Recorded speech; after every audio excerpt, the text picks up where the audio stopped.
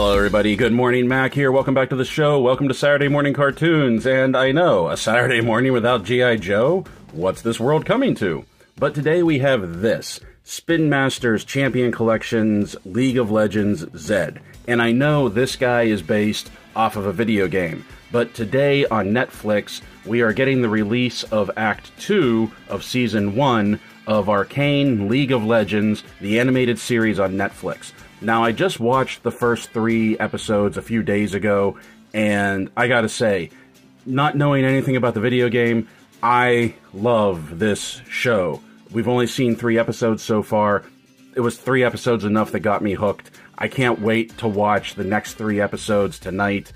Episode 3 of this show is probably the most heartbreaking thing I've ever seen on TV. It's just so good, and I'm really excited about the show. So I'm really excited about these figures now, even more so than I was when we took a look at Thresh last month, if you check that out. Now, Zed here is number 2 in the line, in the Spin Master's line of the Champion Collection for League of Legends. You can see he has number 2 on the side of his box here. He has this icon portrait, this avatar portrait up top. But up front, I really like the packaging of these things. And I actually kept the packaging for Thresh once we opened them up and we got to take a look at them. Because I really like, even like the shatter and the plastic right here. Carries around to the side. Has a promo shot on back. And right here, he has a little bio where it says, Zed, the Master of Shadows, ruthless and without mercy. Zed is the leader of the Order of Shadow with the power to destroy anything he sees as a threat to his homeland of Ionia. So, he's obviously some sort of big armored ninja type character, which, love me some ninja type characters, so that's going to be cool too. But is he a good guy? Is he a bad guy? Are there good guys and bad guys in League of Legends? There's really no way to know. So up top, we just have that avatar picture again, League of Legends, his name. On the bottom, just a barcode, and that's about it. So, we're going to open this up, and we're going to be careful, because I keep the packaging for these guys, because I kept it for Thresh, and I really like to display these guys in the box. You even have your first edition sticker down here. So, without further ado, let's get this open, and let's take a look at the League of Legends Champion Series by Spin Masters Zed. Okay, so as we found out with Thresh last time, the easiest and best way to go at these guys is to come in through the top. You just open this, and then you open this, and then this cardboard tray slides out, and there you have your figure, and then it's real easy to put him back in the box. Okay, friends, here he is, Zed out of the box, and as I said with Thresh, Spin Master has a really good start. As far as I know, this is their first real endeavor into 6-inch collector's figures. I know they've been doing a lot of 3 3/4-inch figures, especially for Batman, but I think this is their first time they've tried to do a collector-style 6-inch figure. So, much like Thresh, there's a lot of good stuff about this, but there's also a lot of room for improvement that hopefully Spin Master will move on, because I would like to see this line continue. So the first thing we're going to do before we get into anything else is, as we always do, we're going to put the tape measure to him, and we can see that Zed, to the top of his head, is 6.5 inches tall. So he's going to scale roughly with your Hasbro, Marvel Legends, G.I. Joe figures, things like that, which we will take a look at later in the size comparison. Now, let's get down to it. Let's take a look at the articulation. And this is going to be one of the areas where Spin Master needs to improve a little bit. So let's take a look at that.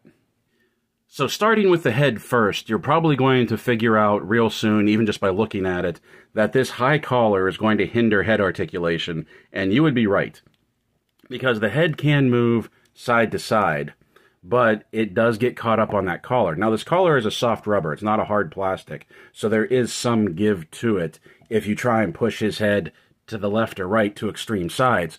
But it is stopping it from getting like some over-the-shoulder looks, things like that. Also, his head doesn't really go up, and it doesn't really go down. It feels like it's more on a swivel than a ball joint of anything. So it really just gets this side to side. And obviously there's not any real tilt. Now, even though the collar is blocking his head articulation, amazingly enough, his garment, his vestments, aren't blocking too much of anything else. Because you see he has these sleeves that overlay his shoulders, along with these armored pads up here. But it is a soft rubber, and it does rise. Come on, rise. It does rise out of the way of his arms, so you can get his arms up to about 90. So that's good. And they will do the full 360 spin. They are capable of doing a full 360 spin, but all this heavy rubber and that armor piece does get up into it, but he still has some pretty good movement of the arms up and down. Now, here's one of the first disappointments in the articulation. If you remember Thresh was a single-jointed figure that had a hinge and swivel at the elbow. Now, Zed has double-jointed elbows, and you can see, let's get this out of the way, and you can see he has some really good travel in there. But if you lift this, you see that cut? It looks like there should be a bicep swivel in there, but there's nothing. It's all solid. The arm doesn't twist at all. It stays in this position, so that even whenever you're trying to put him in a neutral position, his arms are always going to be splayed out like this. Whereas if there was a bicep swivel, you could sort of turn the arm in and cheat it a little bit. Or even, like, if he has his blades out, twist the arm to get like a forward blade type movement. But pretty much his arms are going to stay in this position. Now he does have, he does have wrist swivel, and his wrists do pivot in and out. Actually, they pivot out in and out really well. His gauntlet blocks his back pivot a little bit, but they do pivot in. Now these shoulder pieces up here, they do, this one isn't doing it. Well, this one popped off real easy. This one seems to be stuck on there pretty well. That these are different separate pieces that if you want them to stay on, which this one is doing, this one's moving and popping off a lot. I may have to get out some Craggle and just make sure that stays in place. And let's put his blades back on. Now let's get his arms up. Arms up. Now you can see he has a bit of a waist cut, an ab cut right in here, just like Thresh did. And he has a little bit of waist movement, just like Thresh did. But also, just like Thresh, even though he has that cut in there, he doesn't have any crunch at all. The only place he really hinges forward and back is at the hips, where he meets his legs. His waist doesn't twist exceptionally well, but when you combine this with this, you can cheat and get some side looks. You're not going to do a full 360. You're not, well, maybe if you loosen that up a little bit. Oh, there it is, there it is, there it's going. Okay, it's really stiff because this is bending, and this is stiff up in here as well, but it does look like after some playing around, you can get some decent waist twist out of it. You just may not want to hold him in that position for too long because this might start to stretch.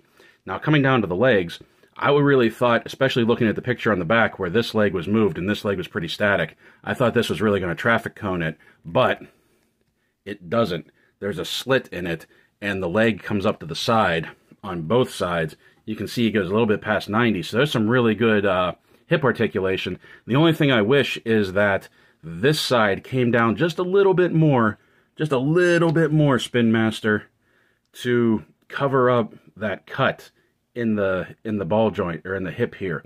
That would have been really cool if this would have just come down just a little bit, just to hide that a little. Now he does have, even though he doesn't have a bicep swivel, he does have his thigh swivel. Okay? And he has some really good articulation with these double jointed knees. And then no boot cut, so there's nothing there. And then his ankle goes back, his ankle goes forward, but there's no forward facing pin, there's no rock. So you see what I mean, that some of the articulation that's there works, and it works really well. Like the elbows, the knees, the wrist swivel, that all works really well. The thigh cut, I really like all of the joints that are working. This could definitely use some work. It would be really nice to be able to get a crunch out of him, to like get him to crunch forward a little bit. The head, the head is what it is. I understand with this design, and I don't think it's a fault of the figure. I think it's definitely a fault of the design that is holding the head in place. And it's not that the design is bad, because it looks really good. It's just you have to accept things like that. The arms, to me, are the biggest offense. That there should be a bicep swivel in here, especially with Thresh when he had, like I said, the single-jointed hinge and swivel elbow. To not give him a bicep swivel to get some more movement out of these arms, that's, especially for like a ninja type character, that's a little unforgiving to me. Now we're going to take a look at the sculpt of Zed, and honestly, just like with Thresh, I think the sculpt is where Spin Master is really excelling with these figures. Because first of all, look at this head sculpt for Zed. I have no idea what he looks like in the game. I have no idea if this is a true representation, but I do know that this looks really good with the grading on the mouthpiece, on the visor here. That white in the eyes, in the red eyes, that's not from my lights. That's painted in there to give it like this internal glow of these red eyes with these white pupils. They're a little off center, but that's fine. I like the gold up here in this horn piece on his helmet. These shoulder pads, I think, are really nicely detailed. The armor he has here, this different two-tone color with this gray and this silver, really giving it some depth, really giving it some detail. And then this reddish pink, I don't know, maroon, crimson, whatever you want to call it, vestments that he's wearing. I really like that.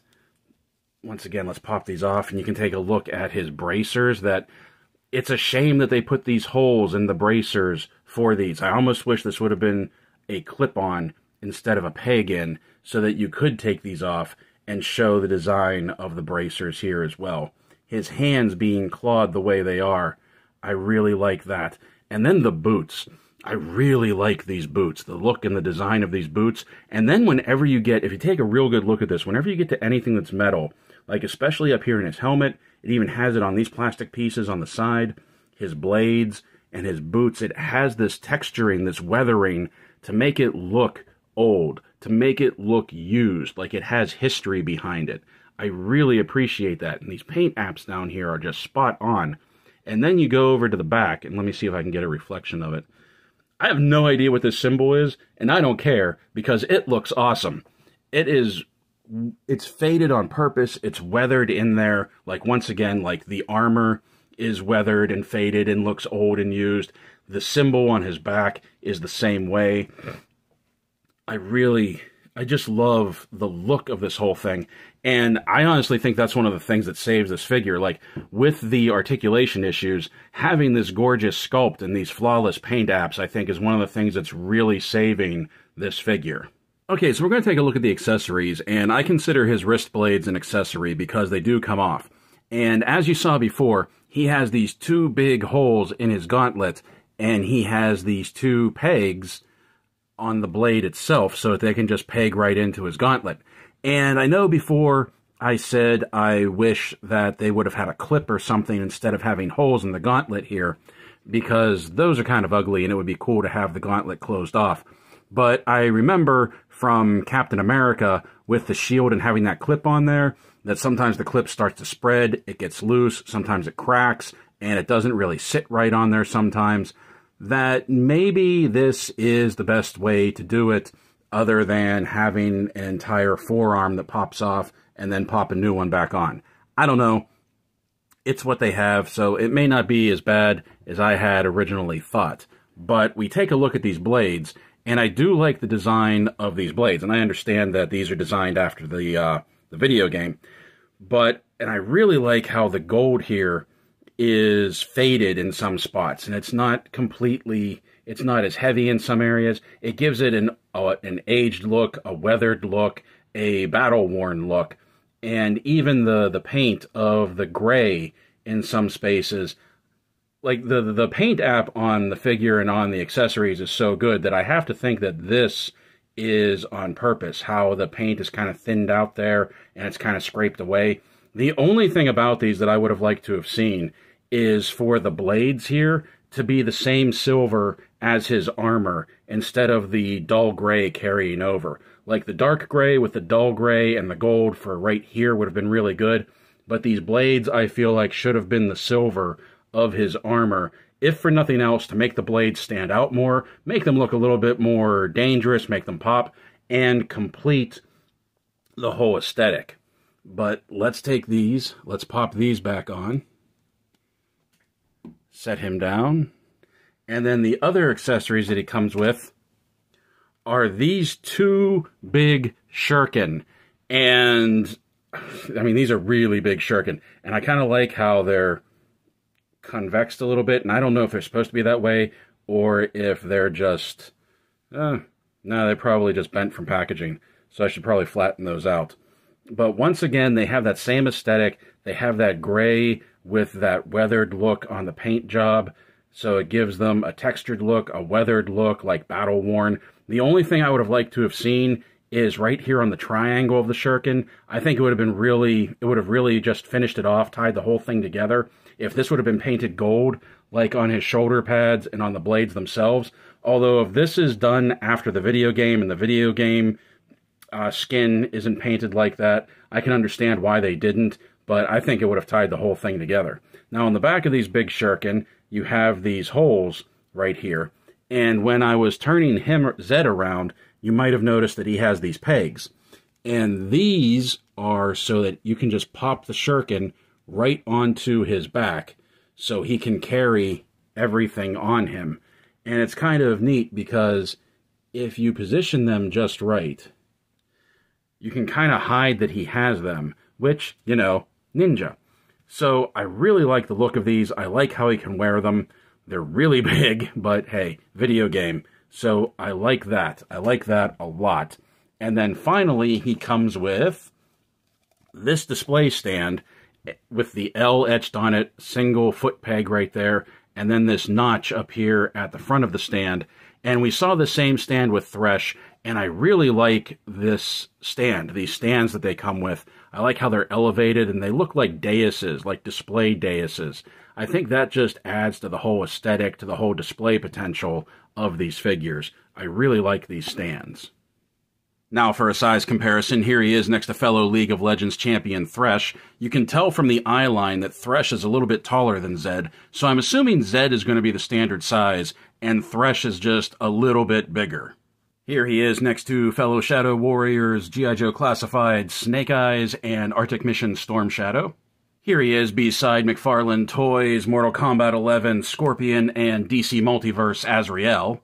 And finally, as always, here he is beside Jazzware's Wicked Cool Toys, Spartan Collection, Master Chief, and Cat. So I definitely understand that this collection is a mileage will vary type of thing from person to person. I understand that some people aren't going to be into this, that the limited articulation is going to put them off. I understand there are some people that are going to really dig the look of these characters, the sculpt, the paint app, and the display potential, especially being able to put it back in a box that looks so good. And I also understand that there's going to be people like me that just for whatever reason got hooked on this line in as few as 2 figures. I like it because these are unique. These look different from most things that are on the shelf right now. They feel different. They have a great aesthetic to them.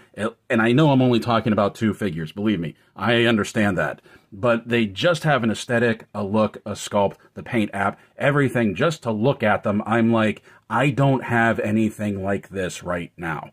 And I like that.